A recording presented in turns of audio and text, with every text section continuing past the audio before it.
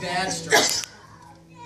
You know when you're a kid and you're wrestling with your dad and he's just taking all the punches and then all of a sudden, boom, he just takes you down. That's dad strength. Kind of felt like that the day Jesus was setting me straight. Okay, I know hindsight's 20/20, but on that day, at that time, at that moment, I just couldn't understand what he was talking about. I mean, why would he have to suffer? Why would he have to die? No. It's not going to happen. Not on my watch. No, sir. So I took him aside. Started to lay in on him just a little bit. And he stops me before I get very far, and he looks me in the eyes. You know, he's got those eyes. And you know what he says to me? Get behind me, Satan. Those words, those eyes, they floored me. He floored me. But I mean, seriously, get behind me, Satan? I mean, I admit I've got my flaws, but Satan, that really stung. But I just couldn't see the big picture. Couldn't see it.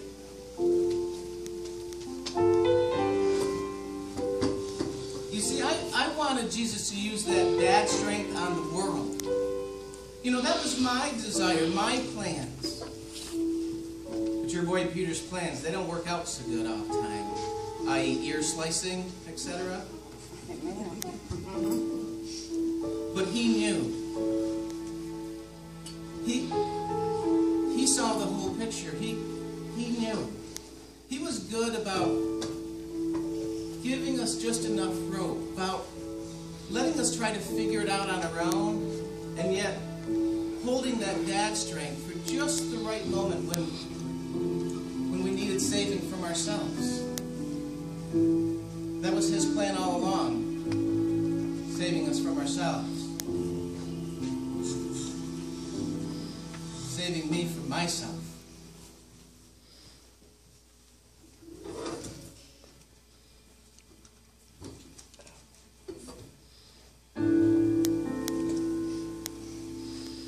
I was there that day at the temple when Jesus walked in. He just stood there at first, almost as in disbelief of what he saw.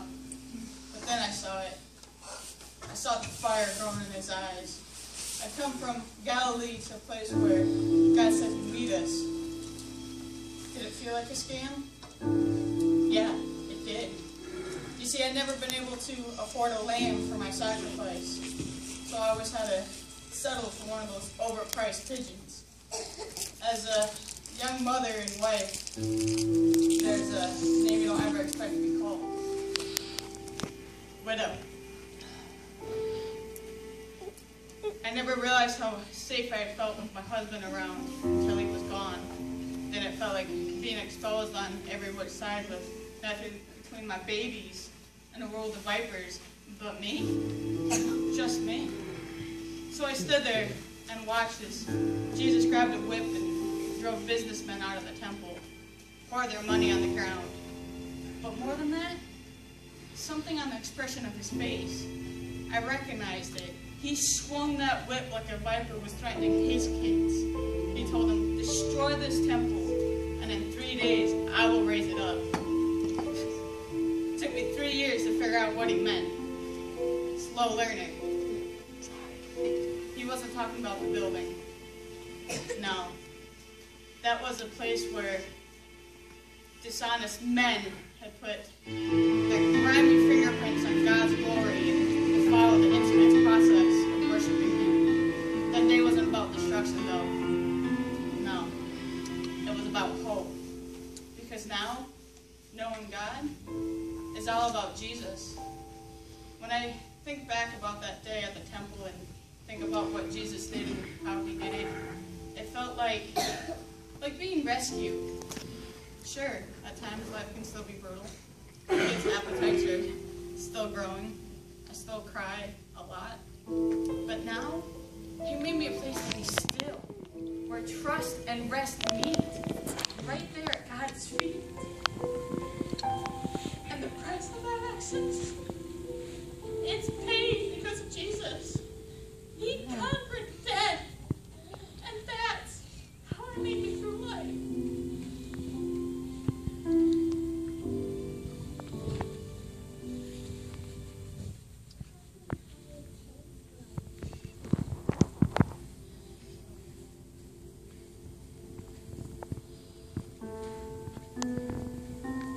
613. I had 613 rules to keep. Just think about that. Do you even realize how many that is? And I knew them all. And I kept them. Most of them. So there I am, sitting across from Jesus. And he says, Nicodemus, it's not about the rules. I'm paraphrasing him, but basically that's what he said. Not about the rules. You have to see this from my perspective. Just the day before, I had seen this guy turn the temple completely upside down. A place, mind you, that I had spent my entire life trying to preserve. So you can understand why I might want to have a talk with him in a secluded place at night. I mean, how would you feel if someone told you, if someone that you trusted said to you that what you had devoted your whole life to had missed the point entirely? You're a fool. That's exactly how it makes you feel. So I said to him, only one law seems too good to be true. Because it did. All I had to do was believe that he was the Messiah, the one that had been promised. He glossed over it like it was such a simple thing. Then he went on to talk about light and dark and evil deeds, which made me think about the Garden of Eden and original sin. But then I thought, wait, go back. Go back to where you took this complicated thing and made it so not complicated. You see, my entire life was in those complications. No. My religion was in those complications. In every detail of the law. In making sure that every T was crossed and that every...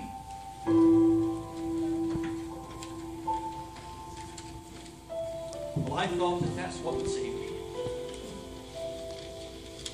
613 laws.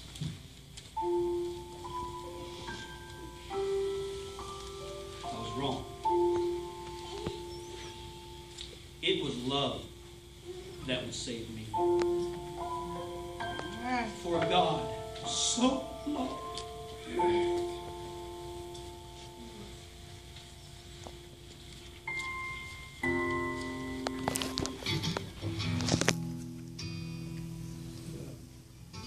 When I was a little girl, I remember my mama would always say that she could tell it was about to rain because her elbow would get creaky. Of course, me and my smart mouth, I would say, "Oh, Mama, forget about that elbow." I just listened for the thunder. Now, Mama's elbow didn't always get it right, but that thunder never lies. That night of Passover, I love the Passover. I love remembering how God delivered us. Anyway, that night, everybody just wanted to see him. Everyone had heard about Jesus. I even remember some Greeks pleading with Philip just to see him. And that was all of us in some sense, just wanting to be in the same room with him. You know, it's that feeling you have when you know something is about to happen. You can't explain it. You just know it, and you want to be there when it did. So Jesus starts talking about what was to come, and he said, "My soul is troubled, and what shall I say? Father, deliver me from this hour?" No, it was for this hour that I came to be here. Father, glorify your name. And then old thunder would come booming down right on time. Now, this wasn't some rolling noise in the distance. Oh, no, sir. This was God's glory. This was a thunderclap sent straight down from heaven. And it wasn't just thunder. It was the voice of God saying, I have glorified it and I will glorify it again. I remember someone asking if it was about to rain. I said, child, that wasn't thunder. That was God. That was a triumphant noise. That was God's glory setting the air on fire with anticipation of things to come. And you didn't need a creepy old elbow to know that.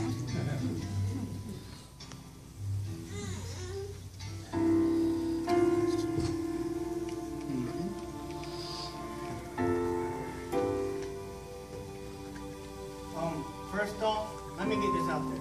I didn't steal that donkey. I borrowed it. And it wasn't even my idea. Jesus told me to take it. I mean borrow it. See, earlier today we were walking from Bethany to Jerusalem. There was a whole crowd of us. Jesus looked at two of us and said, just inside the village, there's an unrented donkey. Go fetch it. And if anyone asks, tell them the Lord needs it and we'll send it back. So the whole way there we were thinking, what does Jesus need with a donkey? But just like so many times before, we learned to stop second-guessing Jesus. We didn't ask him, and he didn't tell us. When we got back with the donkey, that's when it happened. The crowd started throwing their coats down in front of it, and Jesus got on the donkey. There was cheering and shouting. Some of us grabbed palm branches and started waving them in the air. And that's when it clicked. Jesus has arrived. Let me explain that. Anytime before, when Jesus would perform a miracle or teach a parable, we'd get all excited and be like, let's do this or let's do that. He'd be like, not now, not yet. He was so meek, so humble. But today was that day we were allowed to jump and shout and dance and wave palm branches and treat him like the Messiah we've been waiting for. I don't know what's going to happen today or tomorrow or in the weeks to come. But whatever it is, it's going to be okay now because Jesus showed up. And there's nothing better than when Jesus shows up.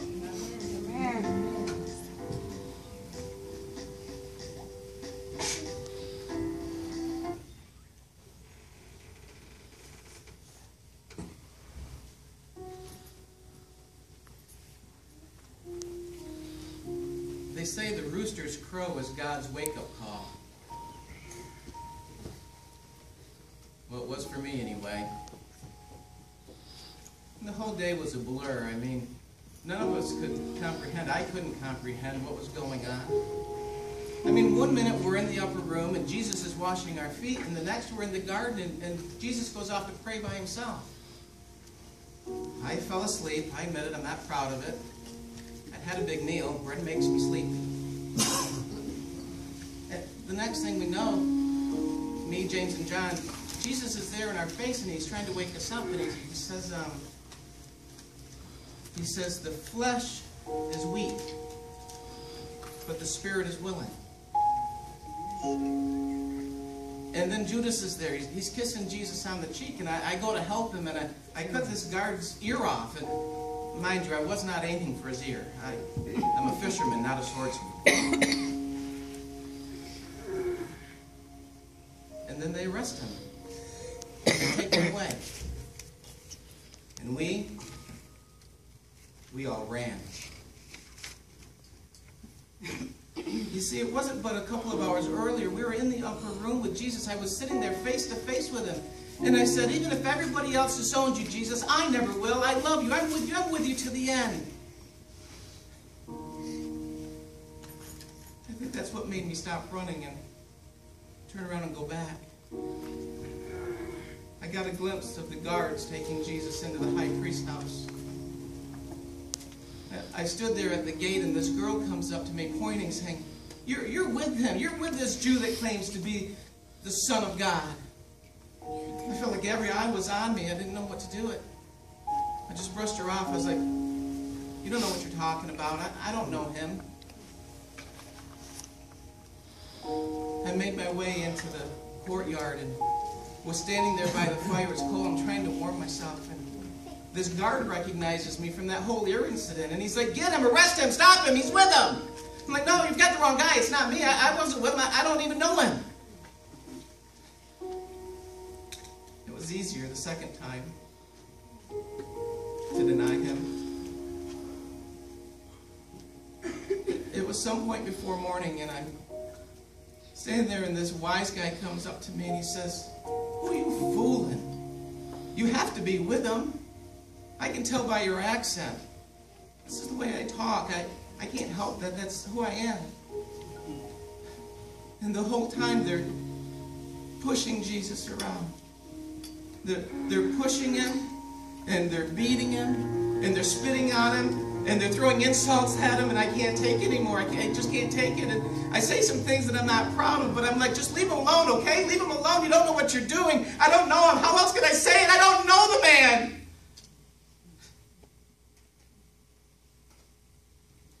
And that's when I heard the most blood-curdling sound of my life. I heard that rooster crow.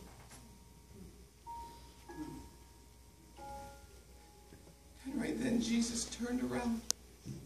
He looked right at me. Those eyes, that gaze.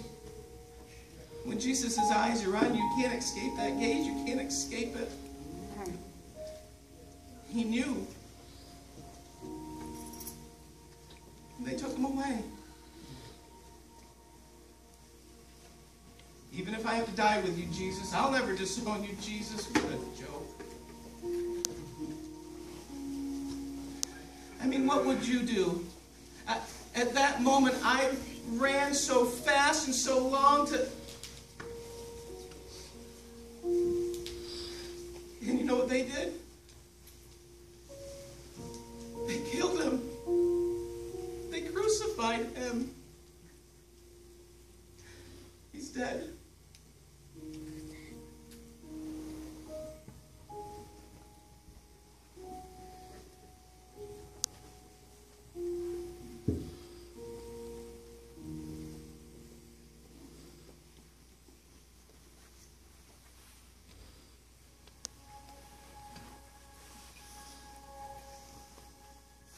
What kind of man welcomes the hurting, helpless, and hopeless?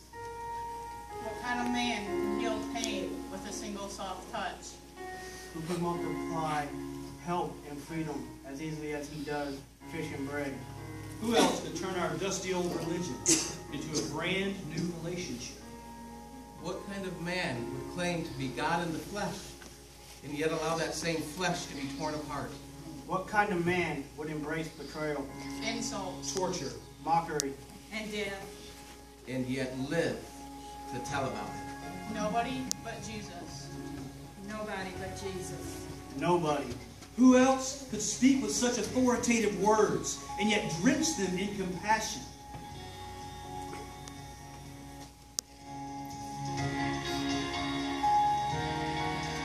Who could be strong enough to still the storms, yet be so meek and humble? Who could allow the hands that created the universe to be nailed to a wooden cross? Who would choose patience despite deserving complete and immediate obedience? Who could be blameless and without fault, but still endure the judgment others deserve? Nobody but Jesus. Nobody but Jesus. Nobody. Who will love us like him? Who will be with us when all others have left? Who comforts us in suffering? Who is our peace in the midst of anxiety? Who reassures me when my mind is drowning in doubt? Who accepts me for who I am with no strings attached? Who would die for me although I was still sinking in sin? Who turned the grave into Easter morning? Nobody. Nobody. Nobody. Nobody Nobody but Jesus. Woo!